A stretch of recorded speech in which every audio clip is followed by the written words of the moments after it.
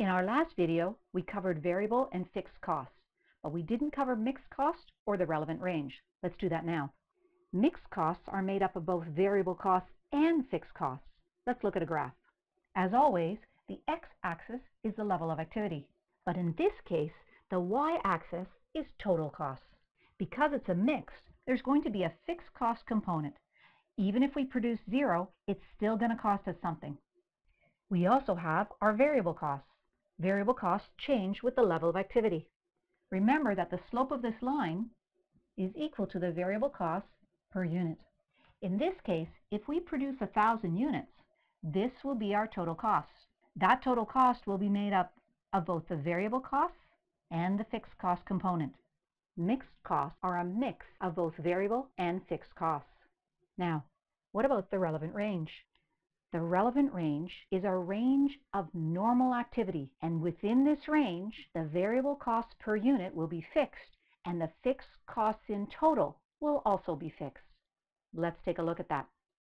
Remember that the variable costs per unit are fixed, regardless of the level of activity.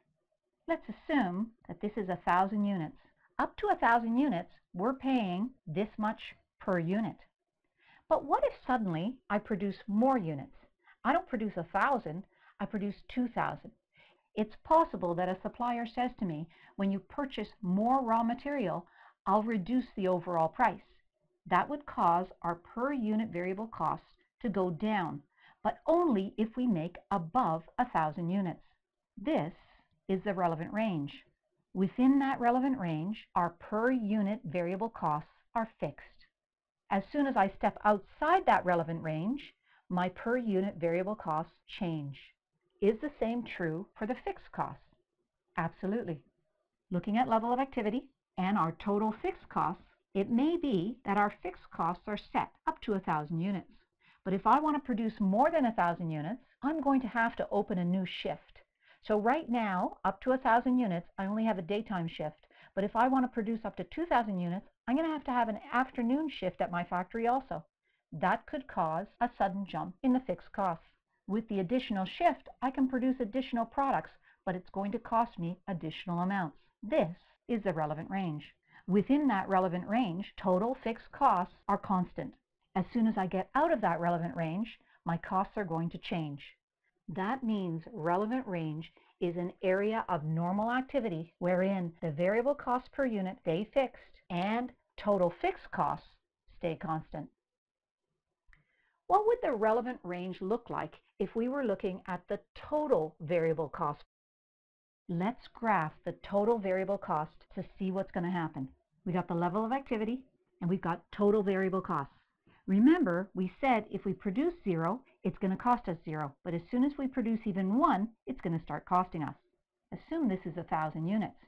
We also said that the slope of this line is equal to the variable cost per unit. Can you imagine what's going to happen when we decide to produce up to 2,000 units? Let's jump back to our previous page.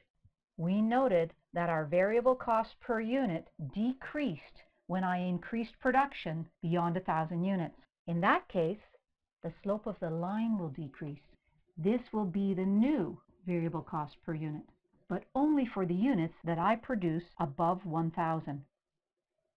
If I produce less than 1,000 units, I'm not going to get the discount. You can therefore see what going outside of the relevant range will do to the total variable cost line. Why should we care? That's going to be the discussion for my next video.